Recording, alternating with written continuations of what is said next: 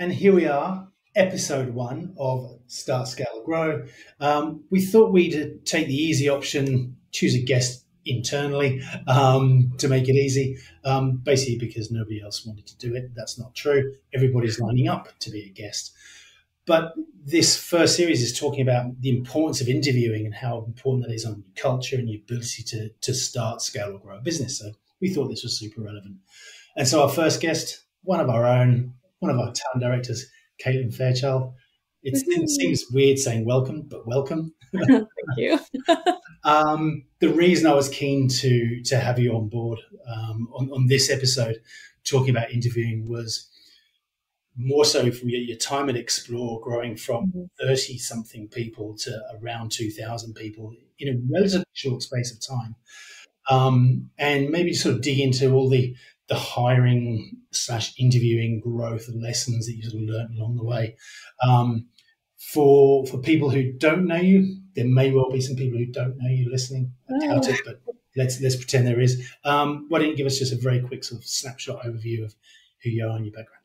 Yeah, cool. Hi, I'm Caitlin. The funny accent is from America, not Canada.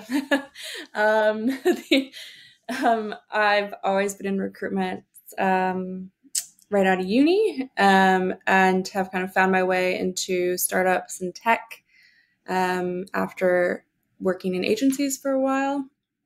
But yeah, Explore is a really big part of my experience. In that I was there for 4 years, and in that time we started off around 30 people, and through initially kind of high scale, fast growth of our own, we grew to about 150, and then from there we were part of acquisitions and then really big mergers. So we ended up being a company of 2,000 people globally across 7 countries, and we basically had to go through the many evolutions of what hiring and interviewing looked like from a small startup to a global, fairly large company. Yeah. And they're different things, right? The way you might do things initially are different to how you might do things sort of when you're a bigger business. So again, I thought this might be a really sort of interesting topic for people who are listening, who are either in TA functions or they're sort of early stage companies and they've got hiring ahead, and interviewing is daunting for everybody. There's particularly in startup mode when you're sort of 30-ish people. There's no room for hiring misfires. Like every time you have a hiring misfire, the impact it can have on your team is huge. You've then got to manage that person out. You've got misproductivity of that person not working out, and then you've got to go through the process again. And hiring well is time consuming, as you and I would both know. Tell me though, I'm really curious, why do so many of us have terrible interviewing experiences? There's so many reasons why.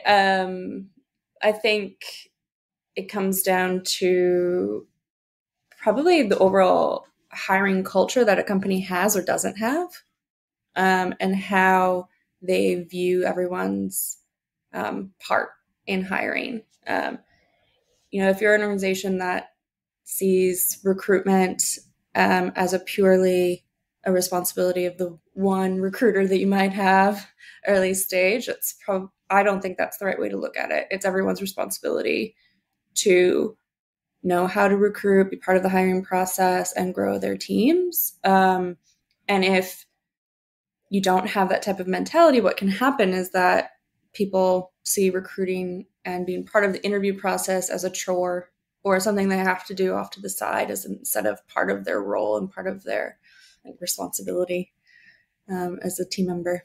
Yeah. And I've been having this sort of conversation a couple of times over the last few weeks, sort of since we came back from the Christmas break. But I think when we're interviewing leaders and you're trying to hire leaders for your business, leaders who know how to attract and hire good quality teams carry a lot more value than those that don't. Definitely. I think when you move into a leadership position, a lot of people don't realize that growing your team and developing them is one important aspect, of course, but also being able to grow your team well from bringing in external talent is also a huge part of your responsibility as a leader. Yeah. Yeah. So it's that mindset, isn't it? That Mm, if you think hiring is TA or HR or people and culture's their role, problem. yeah, you're Yeah. mistaken. Yeah. Um, Don't dump it all on us. But no, it's actually it's I know we always talk about this and it being hiring as a team sport, and that was definitely the mentality that we took, especially early stage at Explore. It's all of our collective effort that gets us the best candidate. Um, for the team. And yeah, if you don't have this kind of team mentality approaching this, it's really difficult to get everyone on the same page and making the best decisions and learning how to improve the process. But there's a whole lot of, it's not easy to just turn the switch and be like, okay, yeah, we have a great hiring culture now. It's a lot of time and effort from everyone, including senior leaders, founders, to really set the tone. yeah. And you used a comment earlier that we talk a lot about, sort of Mm. evolution, not perfection. You just got to start somewhere. Yeah. Other than having to replace people and lost productivity and those sorts of things, what are the other risks or outcomes of bad hiring that you see? Mm. Um, well, I think from a diversity point of view, that's a risk. If you don't have hiring teams that understand how to mitigate bias, what they're actually looking for in terms of competencies and value alignment, it's easy under a lot of pressure. You're growing, the work is there, it needs to be done, you need to fill the role to fall into bad habits. And I think that's a big risk of hiring the wrong person, but also hiring someone that's just like you, because that's the easy way to do things. Um, and I think there's risk around candidate experience as well. So that really affects your employer brand. If you're not having a great hiring experience, and that includes the interviews themselves, um, candidates will choose other organizations over you. And so being able to be competitive is another risk. Mm.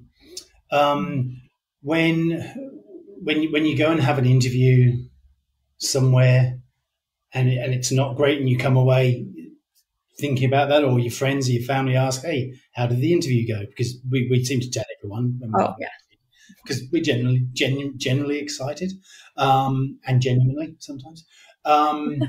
When we have that experience that's not great, awkward interviews, weird questions, Mm-hmm. those scenarios where it's clear you're getting interviewed for the wrong role, all these sorts of horror stories that we've all heard. Oh, Um, yeah. we very rarely look back and say, I had a really bad interview with John Smith. We Yeah. we defer to the company, don't we? Oh, yeah, totally. I think everyone's had a bad candidate experience at some point in their life, like as the candidate. And you remember the company itself. And so like candidate experience is really important. Of course, it's really important. We all know why, but like I think there's a piece of the puzzle that we forget is a huge part of candidate experience, which is the actual interview itself. It's not just the communication in between it. Um, the bulk of the time that they spend learning about your company is with your interview team. And if those experiences aren't great, it reflects on the whole company. Yeah. Um, Yes. and we all know about, if candidates have a bad experience, they talk to their friends and their neighbors and whoever they can about this bad experience. Um, and it's true. That's just how, people then go and share their experiences. Yeah. So the reputational damage to your brand, by Mm-hmm. having inexperienced interviewers who maybe aren't delivering an optimal experience to the people that they're interviewing, Mm-hmm. whether those people are successful or not, probably important Ah, to yeah, frame that as well. Most exactly. most people want to interview 3 or 4 people per role. You're only going to hire one, probably. If Yep. if the remainders, the unlucky ones, don't get the role, are Are they leaving that process thinking, I hope another role comes up because from what I've learned, the experience I've had, I really want to work there, which is the best place for you to be as a business. But Yeah. if those two or three people are leaving thinking they've dodged a bullet, you're probably not in a great space. Yeah, exactly. So again, I think just important to flag that. Mhm. So how do most of us learn how to interview? Like, what do we do? I feel like, yeah, I don't know. No, I think a lot of people learn from just mimicking others often. Like, you might have as a candidate, you have a great interview with someone and you remember kind of what they do, or you shadow a manager and you learn from them. Um, it seems to just kind of happen haphazardly. And all of a sudden you're pulled into an interview process. Oh, you need to interview this candidate for us. Go do this. And there's often not that time to actually really learn a specific process, what to do, what not to do. You put into a leadership. I think also it is very similar to what happens a lot of times when people are put into new leadership positions. They're not necessarily taught this is how to be a leader and these are the things you need to do and what not to do. You're just given this role. And so a lot of times you're just given the role of an interviewer. And then what? You kind of wing it. And you learn from making the mistakes. Well, I think there's probably a better way that we could all learn how to interview consistently. And I think this idea of like hiring culture and hiring as a team sport, like everyone who you put in front of candidates as an interviewer, they need to know these specifics. They need to know what are they looking for? What does good look like? They need to know what can I not ask? Even those simple type of things. But also they need to know, how do I explain our flexibility policy at my company? How do I explain the long-term growth opportunities for this role? They need to also be able to represent your company in the best way. And not everyone just naturally knows exactly how to answer those questions or what to do. So I think an important part of what you could do is actually train your interviewers. Yeah. And so I think I love the way you framed that there. And I think a logical way of looking at this as well is if you're not embedding these things that you're talking about, how to answer difficult questions, how do you communicate policies and procedures, how do you talk about growth, if you don't have alignment in the way those things are done, you end up with having individuals and teams who all have their own version of what the company is about, their own expectations of what success looks like, of what culture looks like. Yeah. Most businesses, they talk about culture and they have these statements, bold.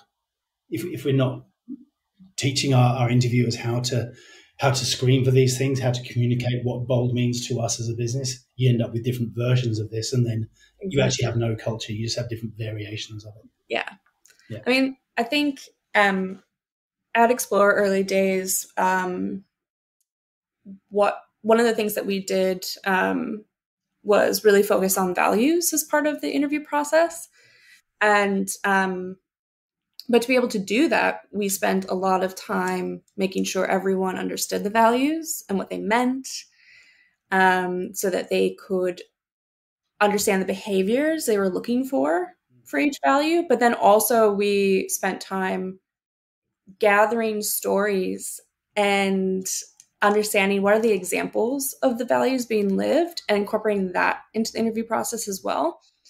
Because what we wanted to avoid was, if a candidate asked one person, what are your values and what do they mean? And they asked another person later in the interview process, we want that to be consistent. We want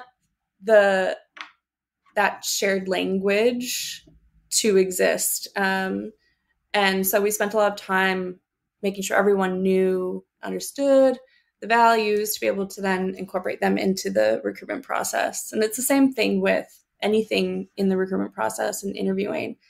You need to make sure everyone internally is on the same page before they can go and successfully communicate and assess on the things that they're looking for. And it flows beyond just the interview, doesn't it? If everyone's aligned on what values mean and you have this common language, this shared dialogue, that flows through into the day-to-day. Exactly. The way that teams talk, the way that cross-functional teams operate together, the way that they interact with customers. It's all part of this sort of bigger picture.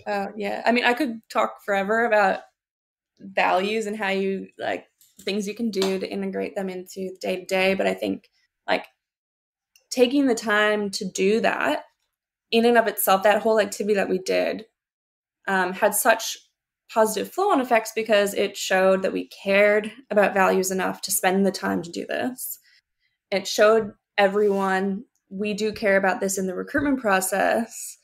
So candidates going through it could actually see and experience, okay, these are what the values mean. This is what everyone talks about them. And it really is reflecting the fact that we try and live those day to day.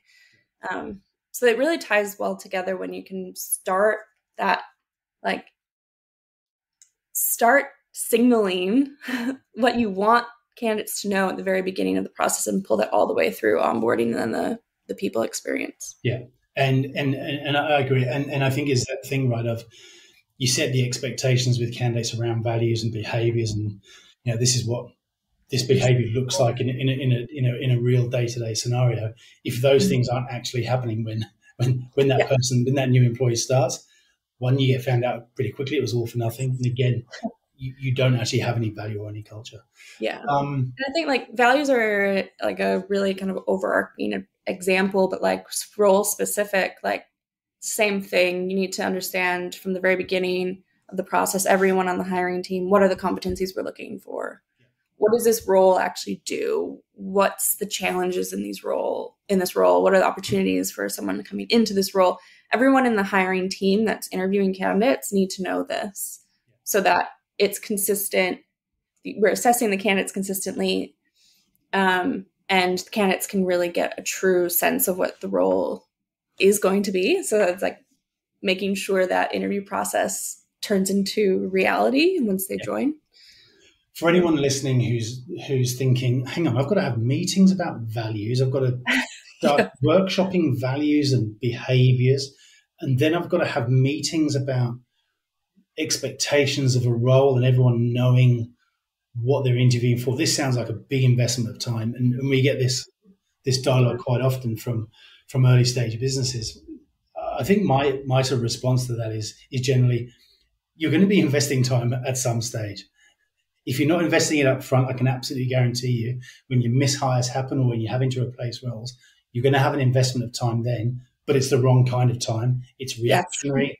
It's the painful time you don't want to have to do. So invest the time up front to understand these things. And I think, again, for early stage businesses, the opportunity to get involved in that to help shape values, shape behaviors, certainly for the leaders that you're hiring, that's stuff that doesn't really come around that often. Yeah. So that's stuff to get excited about. This isn't chore or, oh my God, I've got to talk about that. It's like, this should be fun stuff, right? So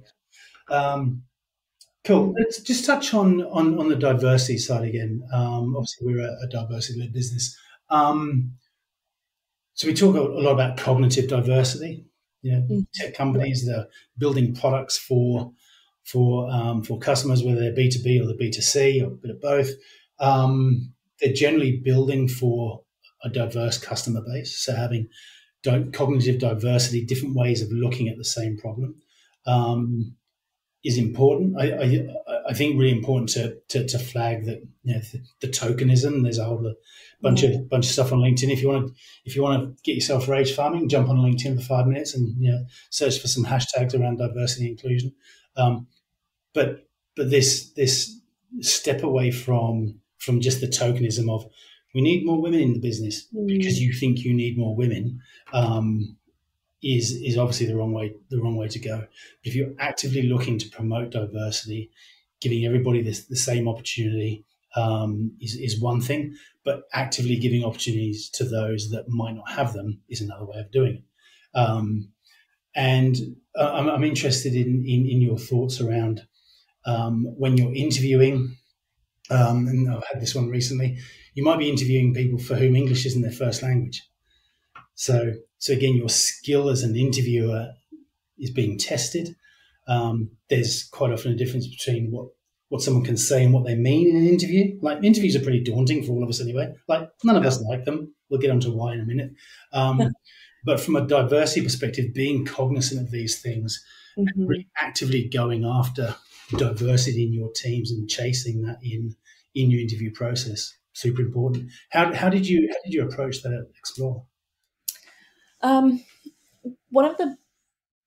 We kind of rooted the whole idea around diversity and looking at candidates differently, by really shifting our mindset around, we don't look at culture fit, we look at culture add. That was one thing, and I know that's commonly becoming more popular and people understand that now. But we really focused on values alignment, being kind of how we looked at that. So values alignment really for us was like, how do we work? How are you, what are the kind of behaviors that will make you successful here and happy here? And we really made that a focus alongside the competencies and requirements of the role, so that we could look at someone as more of a whole person that way. Our decision wasn't based purely on a CV and what your background was and what exactly you've done before. It was also around how you would work as a team member. How would you look at the situation with customers, and how do you approach things? And especially early on, we would always talk about candidates and like, what's the cool thing that they're going to add to the team? What's going to be how are they going to help us evolve our culture in a really new, positive way? So seeing like culture and the team as always evolving as a mindset made a difference as well. Like, a change in your culture and a positive new perspective or background that you can bring into the team, that's always going to help you. And I think also because we spoke about this a lot, it became, again, that shared language. Like, it's okay for us to like discuss and talk about like, oh, that person has this type of trait or thing that we don't have in the team already. And if people weren't sure about how to accommodate someone or questions to ask, it was open communication within the hiring team about that. So I think that made a difference, that we actually were open to, I guess, sense checking ourselves, making sure we weren't being biased throughout the process. And it was an open talking point, always part of what we did. And when you talk about things like, hey, what does this person bring to us that we don't already have, that sort of stuff, for people listening, those things don't have to be these sort of esoteric things. They could be something really simple, like most of our customer experience team have come from other SaaS startups, but this person's come from, a 5,000 person business. They come from Facebook, or they come from somewhere else. They've come from a unicorn, and they've probably been through a lot of things that we've been through, might recognize some pitfalls. They're used to dealing with customers, the size of which we're probably going to start getting over the next 6 months. So this is really cool. Yeah, exactly. So it can be real things like these, not just, oh my God, they seem like they're amazing. Like, these can be real things. Yeah. And I think having that, making sure that the hiring team knew exactly what competencies we were looking for, they could actually zone in on that and weren't getting as, they didn't fall into the trap of getting distracted by things that really didn't matter to the role. But as humans, we naturally look for the commonalities between us and candidates. We might make assumptions based off of where they've worked before, but if we always bringing it back to the competencies and the value alignment, that made us a much more objective hiring team. One that I always throw out there when I'm having these types of discussions, and I think everyone's been through this, you come off an interview and someone says, oh, there's no way I could work with that person. they had a really limp handshake. Yeah. And everyone goes, oh, yeah, I hate that. I hate limp handshakes. And this then becomes the focal point of why you wouldn't hire with someone, forgetting the absolute relevant experience, the years of experience doing exactly the thing that you're asking for in this role. What's actually relevant? What's actually relevant or not? I know what we talk about that is like, what's the signal that you're looking for? Like, what are the things that actually matter for this role? And knowing like, what am I looking for? What does good look like? And being able to be as objective as possible as the interviewer. And then as a whole team, collectively, all of the interviewers, the hiring manager, the recruiter, you have your collection of information and you can make more informed and confident decisions. Yeah. So let's talk about this in a bit of a practical sense again. So anyone who's listening can think, well, this sounds great, but what are the things I actually should be doing? I'll start off with having a hiring plan. So a documented hiring plan, a hiring process that documents what the role is, so clarifies what the role is. What are the most important aspects of this role? What are we asking people to do? What are the skills and competencies that we're looking for? That if we confirm that those things are present, we know we're pretty comfortable that this person can fulfill the requirements of the role. So have this documented. Then get your hiring team together so that everybody agrees and everybody knows, because we've all been in situations where you have a first interview, everything goes well, people talk about your history, your experience, why you're interested in the role, the things that are relevant. You get into a second interview and you start getting asked exactly the same questions. You think, I've been here before. I've got to be the old deja vu's going. And it becomes really clear that the interviews are really disjointed. So avoiding that by everybody being very clear on what you're looking for and what their part of the process is. Like, what are they specifically looking for? What are they tasked with? Yeah. And I think this idea of everyone understanding the interview process is an information gathering exercise.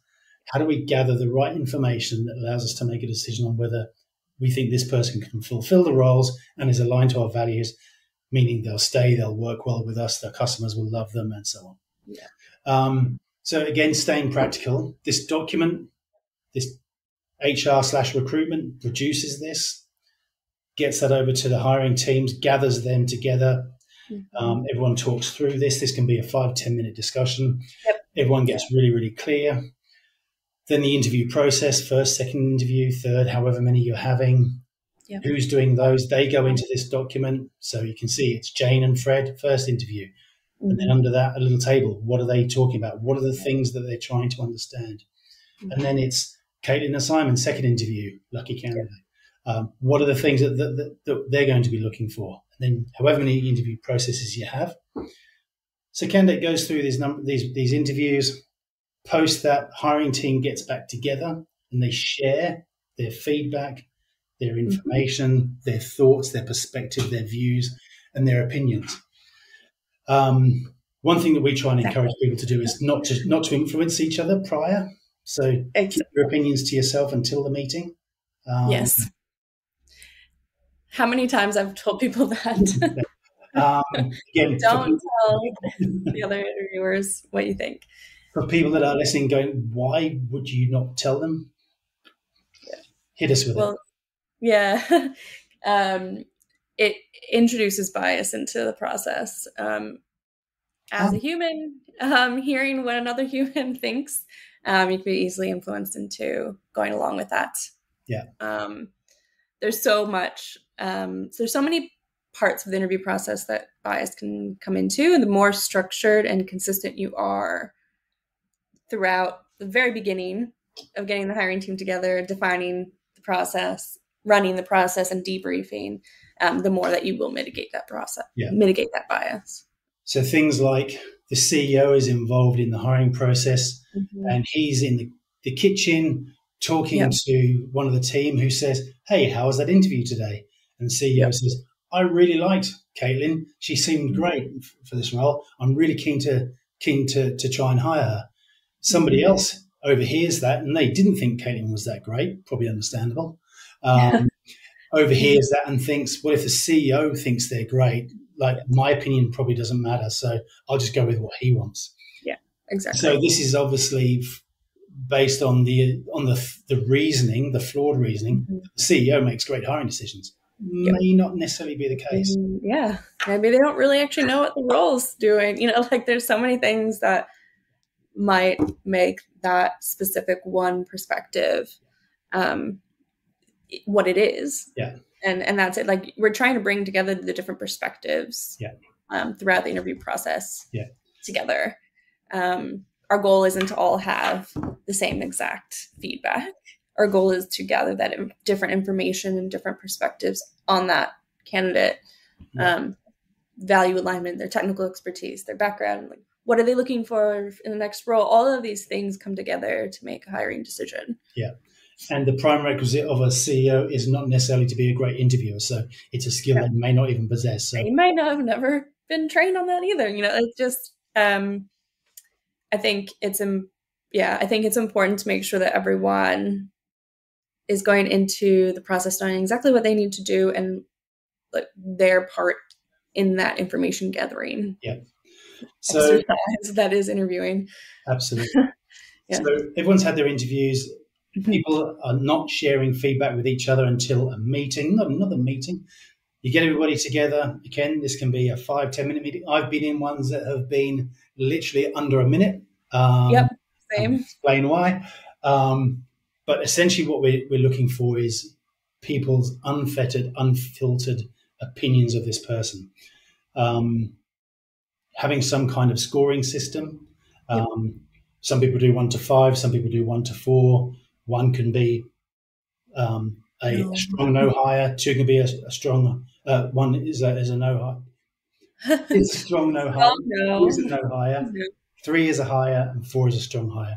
Yes. And if you want to get really tricky, you can put 3 as a I'm on the fence. Yeah. Don't like doing that, which I understand. But the way we've done it before is you get everybody together and you go on the count of 3. 1, 2, 3. Show us the amount of fingers for the score you're going to give. And then the recruiter's job is to go around and record that. And then one by one, go around and talk about pros and cons of that candidate. So CEO, why did you love Caitlin? Talk to me first about the pros, the things you really liked. And he should have notes. He should have notes. Having a debrief session doesn't mean you don't take notes. Absolutely. You definitely take notes still after your interview, but what you're doing is you're bringing your individual feedback to the debrief meeting. Yeah. So we go around the group, pros and cons, and what you'll see happen is debate. And debate's a good thing. So this is where our opinion comes out because the CEO goes, I thought Caitlin was great. I was really interested to know how she managed customer onboarding challenges, and I really liked her dialogue around this. And somebody else might say, well, actually, we talked about that, and our perspective was that this wasn't great. She actually said she didn't like doing it. She had to do it in her last role, but it wouldn't be her preference. So her moving into a role where that aspect is 90% of the role, I'm not sure this is going to be a fit. Yeah. So what you're getting here is this balanced opinion, and these are extreme examples, but I'm using them on purpose. This is balanced opinion, balanced perspective, because if we leave hiring decisions to one person and their opinion, we run into all sorts of problems for exactly the reason we just described. If the CEO got to hire Caitlin and she finds out 2 weeks into it that 90% of the role is doing the thing that she hates doing the most, we've got a mishire and we're starting all over again. And people go, how did this happen? And I think going back to our earlier comment about managers valuing being able to attract and hire good quality people, the reverse is also true. If you're consistently having mishires, your own staff can then start questioning your decision-making ability. Again, we've all had the thing where someone turns up first day and you go, oh my God, how did they get in? We've all been there. And everyone can see that such and such person just isn't right. And 2 weeks later, they're no longer around. You go, geez, what was all that about? That was like a tornado. Yeah. So these things have impacts. Oh, yeah. And I think the way that a company shows how much they care about hiring the right people, taking the time because they know the repercussions that the team feels if it doesn't work. That also goes into that kind of like that hiring culture that you're building. Like, is hiring great people important to you or not? Like, you might say so, but how do you actually show that? And like, same for candidates. Like, if you run a really chaotic interview process, everyone's asking the same questions, you're not getting really any new information. It's really tedious. It's long. It's just not a great experience. What does that tell you about how the company runs internally as well? Yeah. Like, I think this hiring culture and the signals that you create, intentionally or not, are important. Yeah. They're very good insight. I think particularly the more senior person you're trying to attract, they're very good insight into how your business operates day to day.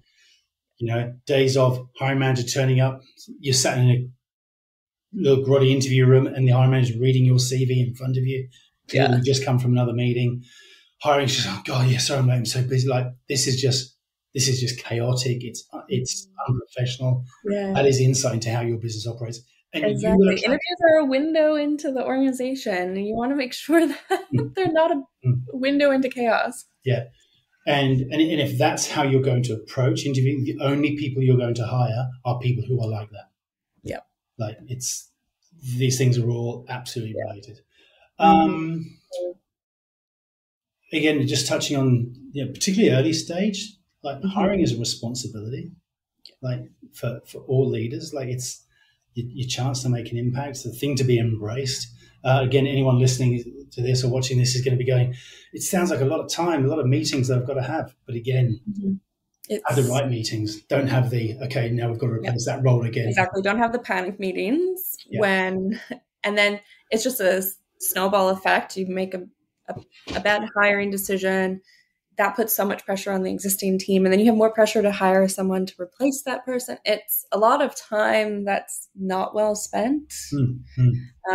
That upfront work feels like you're really going uphill at first, but the more that you bring everyone along for the journey and get their input and reiterate and improve, it just gets easier and easier. And like, hiring becomes fun when you have a whole team that's excited about it. Yeah. They know what's expected of them. They know what they're looking for. Candidates have a great experience. You have a hiring culture that's working. Yeah. And I really like this idea of, as it's like any sport, using the sport analogy, the more you do it, the more you practice, the better you get. Totally. Gradually the better hiring decisions you can make are. I also really like this idea of being able to spread the burden of interviewing, because it is an investment of time, isn't it? You're shying away from it. Yeah. But if you can have a team of competent interviewers that are all aligned across your teams, you spread the time burden, the impact. Nothing worse than you have a candidate that everyone's excited about, but you can't get into an interview because Mary's on leave for 2 weeks and she's the person who interviews. You're supporting this. This is not. It's not sensible. It's not productive. It's not optimal for a high performing business. Exactly. Again, and the more that I think, like, a lot of times companies will have a way of hiring that exists, but it's not really documented. Or it's not really clear. If you're a new person coming into the organization, how do you learn it? Kind of through time and just chance, but you're part of a process. I think it's all about making the implicit explicit, making it clear, make sure that everyone knows they've got the resources, the tools they need. When you have a new person join as a manager, teach them how you interview, teach them what's important to you as an organization when they're speaking to candidates. Like, empower them to actually be part of the process, and keep building that capability within your business. Yeah, agreed. Easier said than done, I know, but you have to start somewhere with it. We've covered a fair bit, and I agree we could sit here and talk all day. So if we were going to give people sort of a couple of sort of headline things to take away from this, Mm. hiring is a team sport. Yes. Get people involved. Hiring is a team sport. Everyone needs to know their role and what the play is before they go on the field. Like, think of it that way. God, you're good at this. Okay. What's the other big point? I think the shared language Yep. and knowledge, I think, has a lot of value to it. Yeah. Making sure everyone's on the same page. What does a debrief mean at this company? What does good feedback mean here? Everyone knows the ins and outs and is brought into the knowledge of what interviewing means. So to use a sporting analogy, it's team sport, common language, everybody understanding the game plan, the strategy, to use another sporting analogy. Yeah, definitely. And the third one that I'd say, we haven't really touched on it, but I think this constant training, again, to use a sporting analogy, constantly training and learning. One thing that I particularly like doing with clients in the past is monthly retros on hiring. So if you're interviewing and if you're hiring 10 people a month, there's great opportunity there for your hiring teams to come together, coffee, a lunch, whatever it is, and doing hiring retro. What's working well? What isn't? Do we have enough breadth across our interviewing capability? Like, are enough people trained? If we know our headcount forecast is going to grow from 100 to 250 over the next 2 years, we need more interviewers. Yeah, that's just the reality. Otherwise, the same people are doing interviews, and they also have a day job as well. So you need to spread the load. So I think retros are a really good idea. HR/TA professionals who are listening to this, if you're not doing retros, we'd strongly encourage you to. Really easy thing to start. You have to start the training somewhere. And getting just that discussion going. What's the feedback you're not hearing, or what are the issues that interviewers are having during interviews that you just don't know about? That you there's so much that's probably not being said. Yes. Well, what would you never know if you didn't have those discussions? That's the gold, and that's where the incremental increases in quality, competence, all these things happen. So super important. Yeah. Where should people start if they want to get better at interviewing? What could they do? Where to start? I think what I was saying before around making the implicit explicit is a good place. Start what are you doing right now? Get it down on paper. Start doing hiring kickoffs is a really easy way to get this going. So making sure everyone at the beginning of a process of a new role is brought together, understands what they're looking for. And that's where you'll be able to really find the gaps that you have at the moment. Like, do interviewers know what questions they need to ask? Do they feel comfortable running these interviews on their own, or do they need help? Like, work out those issues with what you've got right now. And then really start thinking about what is the way of hiring what at your company. So what's the Explore way? What's the Crew way? What's the whatever way? And start documenting that and making that part of the process to be an interviewer. Perfect. I would say. And think ahead. I think like we just had a client that we did interview training with, and they recognized they needed to do this because they were going to have a huge hiring push in 2023. So they were proactive. They did this beforehand. I think that's also part of it. If you can recognize you need this, do it sooner than later, because you're not going to want to deal with trying to get everyone upskilled to interview when you're in the pressure cooker of trying to hire 20 people in a month, whatever that may be. So something that needs to happen early and then continue. If you know there's going to be a spike. And hopefully that should be coming from someone in your people team or your HR team. You don't have one. Someone in operations should probably be thinking about, hey, this is where we're going in the next 6 months. Hiring's going to have an impact. And the flip side of that, and we've seen this with clients in the past as well, is being able to think about onboarding. You've got a team of 30 and you're going to hire 20 in the next 2 weeks. The next 2 months. That's 20 new people coming on board. Who's going to onboard them? Who's spending all the time training? I know, there's a lot of time involved in all of this. But I think like if you are preparing for hiring and you want to make sure that you have a great candidate experience and you're making the right decisions, a big lever you can pull is making sure that everyone's competent interviewers. Yeah. And that the messages are getting out that you want. Everyone understands your values, understands your benefits, knows what they're looking for. You can do only so much of like bringing candidates through the funnel and having great communication with them as the recruiter. But if the actual interview experience is not great, you're always going to be stuck. Yeah, agreed. 45 minutes. I think we did well. Cool. I hope this wasn't too daunting for you. Oh, it was fun. I feel like we talk like this all the time. So we could sit and literally talk like this. We could talk about this forever. Thank you so much. Absolute pleasure. Let's do a follow-up one where maybe we get a little bit more granular about the steps of an interviewing, how to prime, open, and probe. Sounds good. Perfect. Yeah, I think that's probably a whole nother show.